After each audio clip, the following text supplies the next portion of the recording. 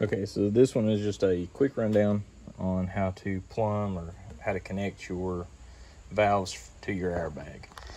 So in the other video I showed how to wire the solenoid up.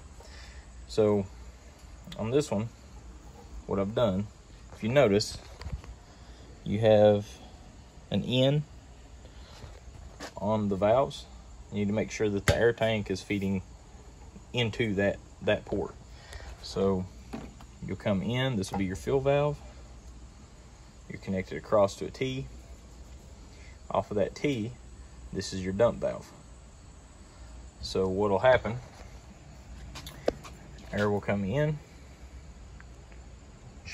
Well, as long as your tank is more pressure or equal to what is outside of this valve, it will not bleed back. You can fix that a little better using the check valve, which would just go in place in that spot. You just move things out a little farther, and it's even got a little in and out on it to show you what that does. It just stops the this one's filthy, needs to be cleaned. It stops the air from going back through it in that direction, so it only allows it to go one direction. But your air will come through and feed into the airbag. What you'll have here is just either a compression fitting or a press to connect to your air line that hooks directly to your airbag.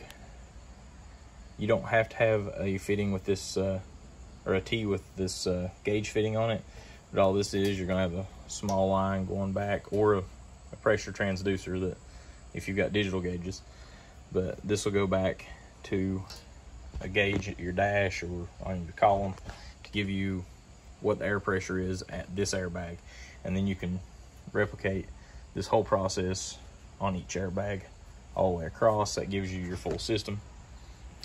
If you're running independent valves, which you should, all the way across, that you just have 4 of this setup.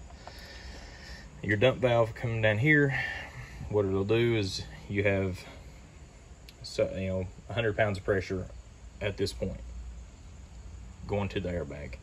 Once this energizes, it'll dump the air out and allow the vehicle to dump.